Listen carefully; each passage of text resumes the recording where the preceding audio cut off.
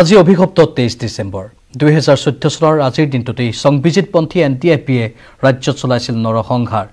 বিশ্বনাথৰ অৰুণাচল সীমান্তৱৰ্তী ফুলবাৰীত হত্যা কৰিছিল 30 জনকৈ নিৰীহ। কিন্তু আজিলৈকে আৰক্ষীয়ে গ্ৰেপ্তাৰ কৰিব নোৱাৰিলে এই নৰসংহাৰৰ মাষ্টাৰমাইণ্ড সংবিজিতক। অসম অৰুণাচল সীমান্তৰ ফুলবাৰীত শ্ৰদ্ধাঞ্জলি অনুষ্ঠান আয়োজন কৰি আজি চৰকাৰৰ ওপৰত স্থানীয় ৰাইজে মনৰ ক্ষোভ উজাৰিলে। অধিক জনাব আমাৰ সংবাদদাতা তুষাৰ হাজৰিকাই।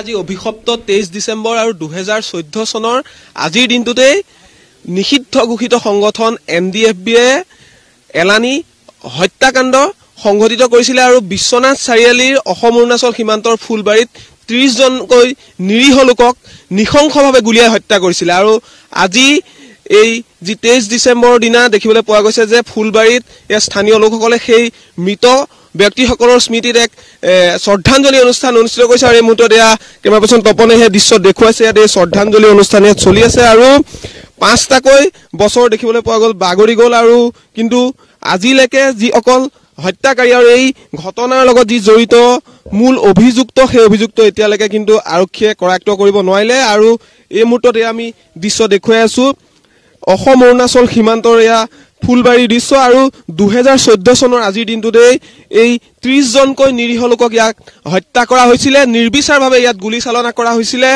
বৃদ্ধৰ পৰা শিশুলৈকে মহিলা সকলোকে ইয়াত হত্যা কৰা হৈছিলে আৰু এক শোকাকুল পৰিৱেশে অঞ্চলটোত বিৰাজ কৰিছিলে। আৰু ইয়াৰ পিছতে দেখিবলৈ পোৱা গৈছিলে সমগ্ৰ ৰাজ্যজুৰি যি অভিযুক্ত সেই অভিযুক্তক কৰায়ত্ব কৰাৰ বাবে উচিত শাস্তি প্ৰদান কৰাৰ কাৰণে দাবী উঠিছিলে। কিন্তু এই মুহূৰ্তলৈকে আজিৰ দিনটোলৈকে কিন্তু যি মূল অভিযুক্ত এই ঘটনাৰ লগত জড়িত মূল অভিযুক্ত সংবিজিত সেই সংবিজিতক কিন্তু আৰক্ষীয়ে বা অসম চৰকাৰে কিন্তু গ্ৰেপ্তাৰ কৰিব নোৱাৰিলে। আৰু ইয়াকে লৈ ইয়াৰ যি স্থানীয় ৰাইজ সেই স্থানীয় ৰাইজৰ মাজত আজিও ক্ষোভ আছে, কাৰণ হত্যাকাৰীয়ে এই পৰ্যন্ত কোনো ধৰণৰ শাস্তি লাভ কৰা নাই।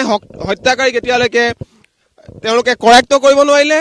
এতিয়া 5 বছৰ উকলি গ'ল কিন্তু আজিলৈকে হত্যাকাৰীয়ে কিন্তু কোনো শাস্তি প্ৰদান কৰিব পৰা নগ'ল। তাক লৈ ৰাইজৰ মাজত যথেষ্ট ক্ষোভ আছে। আৰু আজি এই মুহূৰ্তত ইয়াত দেখিবলৈ পোৱা গৈছে এনেদৰে ইয়াত যি শ্ৰদ্ধাঞ্জলি অনুষ্ঠান ইয়াত অনুষ্ঠিত হৈছে। মই আপোনাৰ কাষলৈকে আহিছো। 5টা বছৰ বাগৰি গ'ল কিন্তু মূল অভিযুক্ত কিন্তু এতিয়াও আৰক্ষীয়ে কৰায়ত্ব কৰিব নোৱাৰিলে। খুব দুখৰ কথা। আমি ভাবিছিলো নতুন চৰকাৰ অহাৰ লগে লগে কিবা এটা এই এৰিয়াত হ'ব, কিন্তু দেখা গ'ল যে 2014 চনত আজিৰ 23 ডিসেম্বৰ তাৰিখে যিজন ইয়াত নাৰকীয় ঘটনা ঘটি গ'ল, মানে 2 বছৰৰ কিছুৱাকে ধৰি 30 জনকৈ আদিবাসী মানুহক গুলীয়াই হত্যা কৰা হ'ল। কিন্তু সেই মূল অভিযুক্ত আজিলৈকে অসম চৰকাৰ বা ভাৰত চৰকাৰে আজিলৈকে কৰায়ত্ব বা চিনাক্ত কৰিও কৰায়ত্ব কৰিব পৰা নাই। এইটো বৰ মানে দুখৰ বিষয়। আজি কেনেকুৱা ধৰণৰ ইয়াত অনুষ্ঠান আপোনালোকে শ্ৰদ্ধাঞ্জলি অনুষ্ঠান কেনেধৰণে অনুষ্ঠিত কৰিছে? আজি আমি শ্ৰদ্ধাঞ্জলি অনুষ্ঠান সদৌ চাতাল ছাত্ৰ সন্থা বিশ্বনাথ জিলা সমিতিৰ উদ্যোগত আৰু স্থানীয় ৰাইজ আৰু সামগ্ৰী 3 খুঁটি গোটেই বালিডঙ্গা ফুলবাৰীৰ ৰাইজ মিলি আমি শ্ৰদ্ধাঞ্জলি অনুষ্ঠানটো পাতিছো। আশা কৰিছিলো খুব ভালদৰে, কিন্তু মাজত অলপ অসুবিধা হোৱাৰ কাৰণে আমি যেনেকৈ ভাবিছিলো তেনেকৈ কৰিব নোৱাৰিলেও আমি স্থানীয়ভাৱে অলপ ভালকৈ পালন কৰিব সক্ষম হৈছো।